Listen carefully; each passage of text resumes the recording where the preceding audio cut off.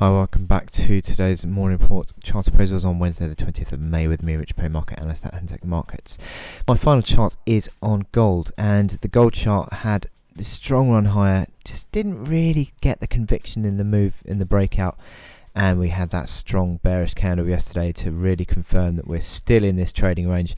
The dollar has regained the upside, and the fall below that reaction low at 12.1080 I think is now probably the key move that would suggest that we are still trading in this band, and you're not really getting that breakout. You've seen the momentum indicators rolling back over again, stochastics even giving a near-term sell signal, so that's not great. And RSI back below 60 decisively, obviously, on that move yesterday. So I think we're still back in this range, really.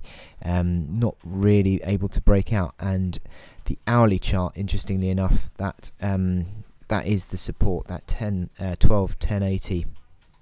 That got broken down, and you're now finding resistance underneath that old support. So old support becomes new resistance, and that seems to be the case at the moment. There's a slight element of consolidation today, no really decisive move either way, flitting around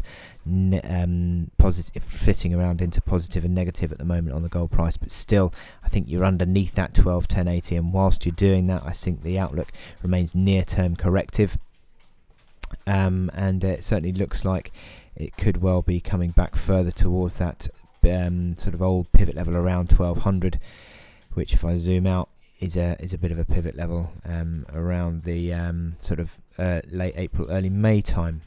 So that could be where we're coming back to. In terms of the momentum indicators, near term slightly overstretched on the downside, so maybe that's why we're seeing this consolidation.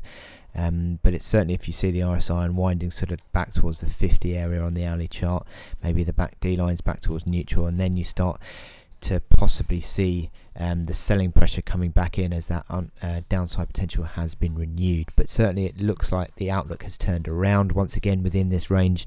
Back below that 12.1080 support is the key move near term. You're seeing all these near term moving averages rolling over, and they'll put pressure on the downside as well. So it could well become now that near term rallies are seen as selling opportunities as we sort of trade back towards that 1200 mark.